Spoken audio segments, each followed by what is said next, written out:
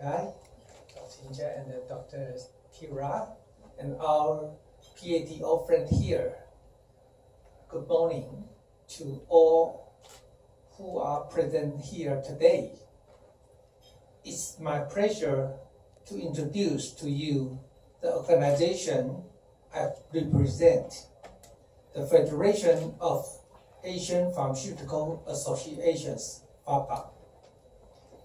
It's an organization established in 1964 with their vision to be the leading international pharmacy organization guiding Asian pharmacists and pharmacy organizations to achieve professional excellence and to contribute toward making medicine safe, effective, accessible, and affordable, thus ensuring optimal health outcomes. With a current membership of 18 member associations, but in this conference, we will be at 3 more new member associations. It means 3 new countries will attend FAPA. FAPA aims to establish partnerships with the World Health Organization, WHO, and other allied health care organizations in cooperation with governments and other agencies. It will also promote advancement in pharmaceutical education, pharmaceutical sciences, and good pharmacy practice. Through our profession and scientific meetings, we hope to encourage professional growth and networking among pharmacists in Asia. For the period 2015 to 2018, FAPA is in my leadership will focus on priority targets, and these are: first, to make FAPA bigger.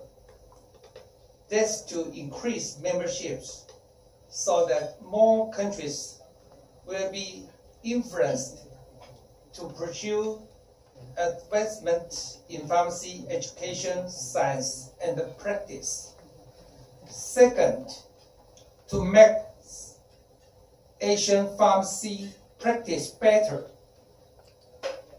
by adopting good pharmacy practice and ensuring that pharmacists contribute to the attainment of the better health outcomes for the patient and the population.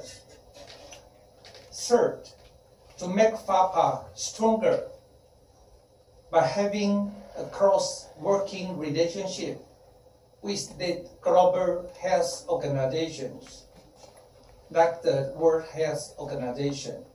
We will support their programs that would address non-communicable diseases, NCDs, rational antimicrobial use, their fight against antimicrobial resistance, as well as superior substandard, falsely labeled, falsified, and counterfeit medicines, among others. Pharmacists have a lot of offer by providing safe, efficacious, and quality medicines, promoting health and the well-being of the populations, and provide medication and health advice whenever patients need them.